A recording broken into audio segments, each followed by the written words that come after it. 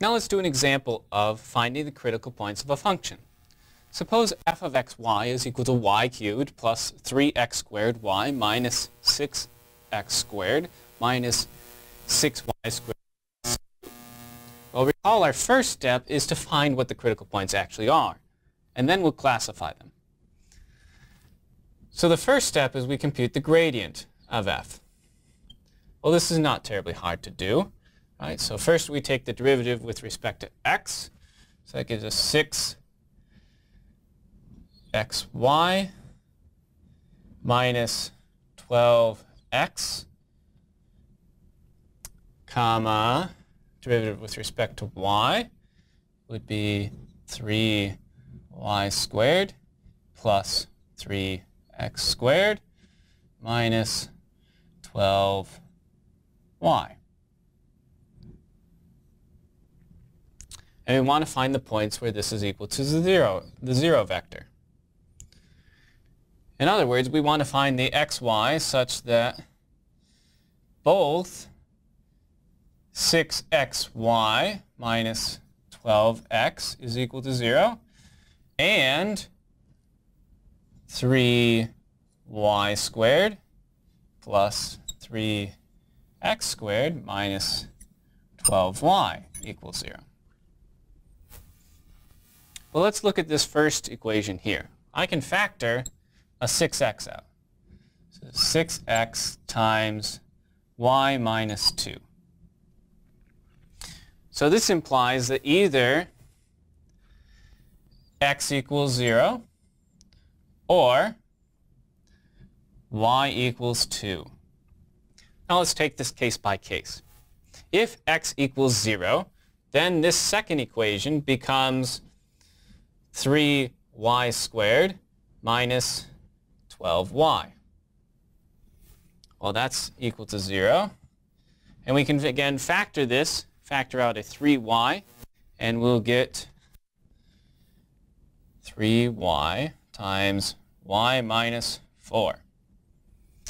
So that gives us the critical points 0, comma 0 and 0, comma 4. Now let's examine the case where y equals 2. In this case, the second equation becomes 12 plus 3x squared minus 24 equals 0. Or in other words, 3x squared is equal to 12. And this is equivalent to x squared equals 4, which means our x has to be either plus or minus 2, giving us the values 2, 2, and minus 2, 2. So these are our 4 contestant critical points. Now let's actually categorize them. To categorize them, I recommend we use a chart. A chart that's going to have all the parts we need. The point itself, the Hessian, or the determinant of the Hessian more accurately, and finally the second derivative value. So let's compute what the Hessian is. Recall the determinant of the Hessian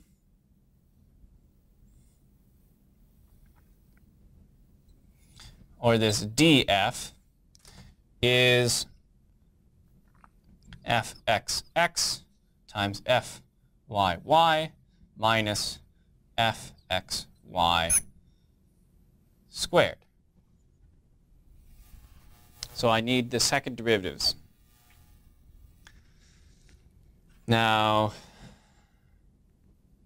second derivative of this is got to be 6y minus 12. 6y minus 12. And now I want to take the derivative of with respect to y of this guy. So that would be 6y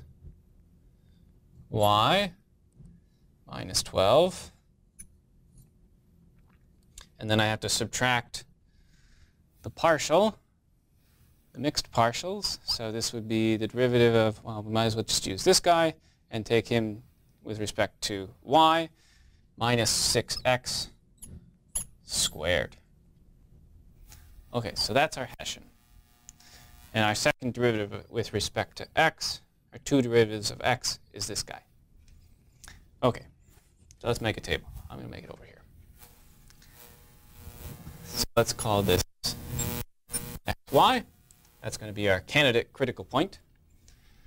And then we'll have the Hessian, the determinant of the Hessian, I should say, y. And then we'll have fxx. And finally, we'll have the type.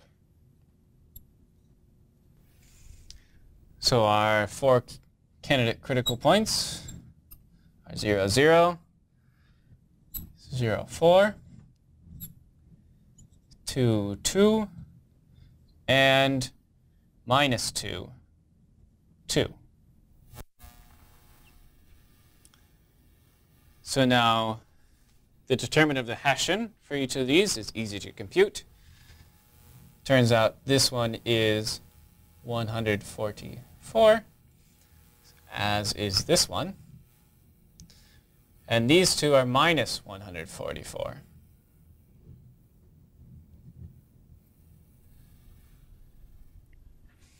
Recall from our cases that if the determinant of the Hessian is negative, it's automatically a saddle point. Now for the two remaining cases, we have to figure out what the second derivative is. So I'll let you compute it at home and skip to the answer. This one is minus 12, and this one is 12. So if we have a case where the determinant of the Hessian is positive, and the second derivative is negative, then this is a local maxima.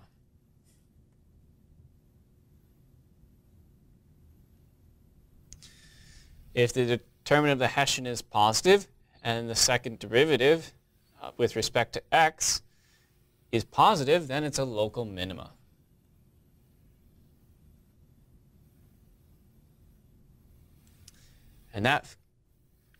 And here we have found all of the critical points and what they are. So we have two saddle points, a local maxima and a local minima.